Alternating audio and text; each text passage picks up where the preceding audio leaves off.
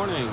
So I'm going to speak today about the Bombardier approach to the system operation and management in the cockpit philosophy in the Bombardier aircraft, specifically on the global platform, being the Global 6000, 6500, or the 7500.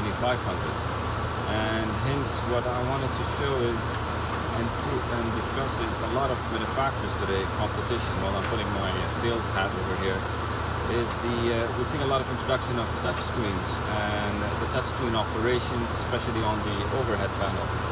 So I was going to show how Bombardier is doing the operation here and how actually we've taken the approach of a dark overhead panel or a dark cockpit, where most of the systems are working in a automation or automatic way, and no pilot intervention is needed unless something wrong is going on. Otherwise, in the other competition we see where you need to actually select, you need to choose, you need to open those menus on the overhead panel through those touch screens. So I'm going to show a bit now while we're in flight how the overhead panel works and how it's related to the aircraft systems. So here I'm going to take, and we look at the overhead panel, and we can clearly see that the overhead panel is basically on system related. We have the electrical system here, the fuel system, the engine, APU, put the speaker off, the anti-ice, the pack control, and the windshield system and lighting system.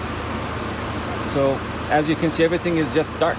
Everything is in a pressed out button position, or on, for example, the fuel system is on auto, the bleed air conditioning system on auto, all of that is on auto. And if we were flying in an icing condition, we can also have those on auto. And for example, the fuel system runs in a situation where, in case we have a fuel imbalance, automatically the airplane will transfer fuel from one side to the other. The electrical system, there's really not much to do. As soon as the aircraft engine is powered up, the aircraft generators turn on, and they're automatically transferred from the APU when it's running.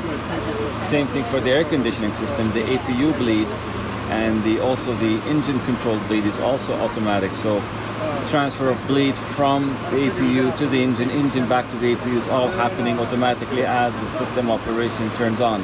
I'll show that on a different video. So again, the flying here, there's not much to be done across the whole flight. Is really no intervention. If I was to show how the system looks, and here I'm running a lamp test, turning on all the lights, so you can see that only if the light comes off, it means the system is off or has failed, and give us an indication that something has gone wrong and we need to intervene or push it to turn it off. Otherwise, the system is always either on or while it's black, or turned on while it's not where it's working. So this is when you have all the global balance transfer automatically done by the aircraft. As soon as it senses a fuel imbalance, here we have 13550, 13770. It automatically does a transfer by itself because we have the wing fuel transfer on auto. So as soon as it senses an auto transfer, it does the job by itself. If you were to manually do it and need to do it, you just toggle the knob this way, and then that goes into a manual mode in case you want to do it. It goes into white color to say that it's doing it manually because of our input. Otherwise, you keep it on auto and it does a transfer by itself.